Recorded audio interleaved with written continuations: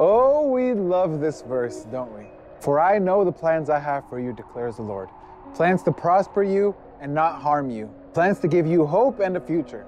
Some of us even have it framed in our homes or on a pillowcase somewhere because it just makes us feel so good.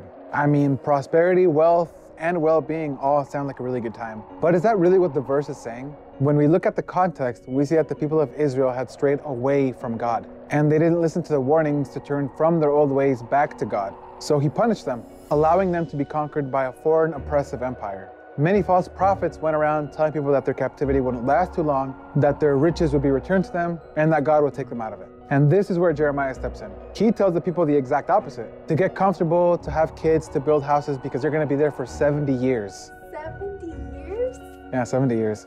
So how do we deal with Jeremiah 29:11 then? Well, God does have a plan for you, but that plan may be to have you struggle and go through a lot of crap for a long time. Things have been difficult for many of us, and maybe you felt like God is far away from you and your situation. But there may be something that God wants to work in us during these difficult times. Maybe we need to learn to depend on Him, to stop doing harmful things, or to repent and ask for forgiveness. Our circumstance may be something God has for us to learn something. Even if things are bad, it doesn't mean God forgets about us. He has a plan for us, and it may not be what we think, but we can put our trust in Him. God doesn't promise us health, money, or prosperity, but what He does promise us is a future of communion and intimacy with Him, whether it be in this life or the next.